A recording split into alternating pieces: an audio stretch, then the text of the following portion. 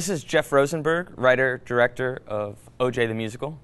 And this is Jordan Kenneth Kamp. He is the star of O.J. the Musical and also a co-producer. The film is about a theater company staging an Othello-based O.J. Simpson musical. Jordan over here plays a character named Eugene, who lives in New York City and then moves to Los Angeles to gather up his theater army to put on this wacky musical idea he has.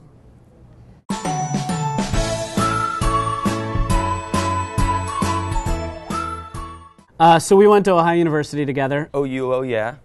OU, oh yeah. And I was in class studying Othello, and I just had this like sudden, oh my God moment where I realized that the O.J. Simpson trial and Othello are borderline the same thing.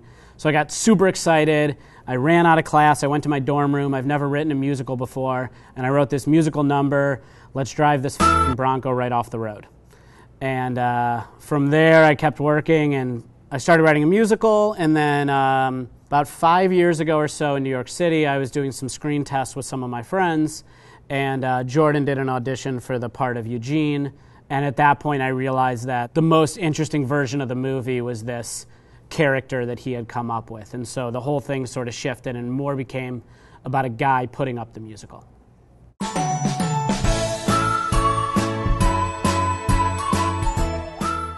I think what was the turning point for us to really embrace the genre was to start watching documentaries as opposed to mockumentaries. Because mockumentaries are inherently an impersonation of a style anyway. We wanted to embrace the genre of documentary as best we could. Yeah, the idea is that Eugene sort of brought these people onto his side to help tell his story. And once his life sort of starts unraveling, then he loses grasp on the story that he wanted to tell about himself. So to have it feel more organic and more like a documentary, everything's handheld, and generally speaking, the camera crew wouldn't know what we were doing. A good example is we have a scene where our boom operator winds up in the scene. Eugene's having to freak out and starts running down the street. The first take, she had no idea that was going to happen, and she's like struggling to get out of the shot. You can tell she's really uncomfortable.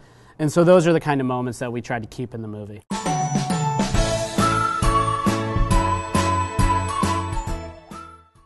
I would sing these like a cappella tracks where I'm like, hey, so this song should kind of sound like Man of La Mancha-y, I don't know. And then I'd be like, run OJ, run OJ, run, run, run OJ. And I would do that. And then I would send the tracks to New York to our friend James Sizemore, who would write these like 80-piece like orchestral like full realizations.